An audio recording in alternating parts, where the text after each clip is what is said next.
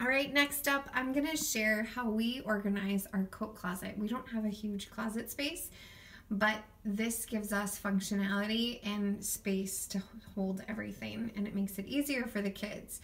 So each kid has their own bin with their hats and mittens. Whether it's spring, summer, everything goes into their bin, and they know when they get home, they put their hats and mittens back in their bin, and in the morning, they know exactly where they are to grab them. Makes it super easy.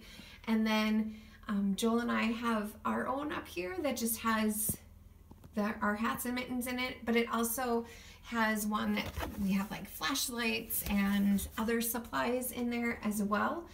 And then over here we have one that has our light bulbs and Kleenexes and some of those extra things that take up space, but at least they're all in this nice organizer. And these are all Your Way rectangles.